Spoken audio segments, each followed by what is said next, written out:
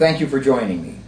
Many in Washington share the blame for U.S. failures in Iraq, but none more so than U.S. Secretary of Defense Donald Rumsfeld. From the beginning, it has been his baby and his battle plan. As Secretary of Defense, he alone shoulders the responsibility for the endless parade of disasters in Iraq. Donald Rumsfeld stands front and center. He is without question the man who lost the war. U.S. ground troops prepared for the invasion of Iraq by racing their Humvees across the Nevada desert.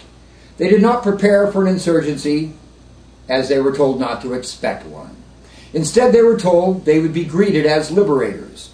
Donald Rumsfeld now steadfastly insists that no one at the time could have predicted the size or intensity of the current insurgency. A grave error indeed. Donald Rumsfeld ignored the first rule of combat: never underestimate your opponent. The dead keep piling up. Iraqi hospitals are overwhelmed with casualties, and still no running water or reliable electricity. Violence continues to escalate, with August of 2006 proving to be the deadliest month in Iraq since the invasion began. There are no winners. According to the U.S. Pentagon, the streets of Baghdad were safer than the streets of our own nation's capital prior to the invasion. Sadly, such is no longer the case. Still, Donald Rumsfeld continues to willfully send our young men and women into a hostile environment to be maimed or possibly murdered. He has shown little remorse for the mess he has made. True to form, he refuses to appear weak, when in fact his conduct has been nothing less than cowardly.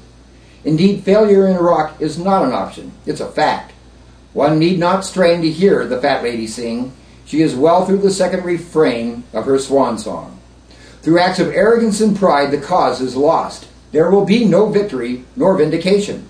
The situation cannot be salvaged, and for that you can thank U.S. Secretary of Defense Donald Rumsfeld.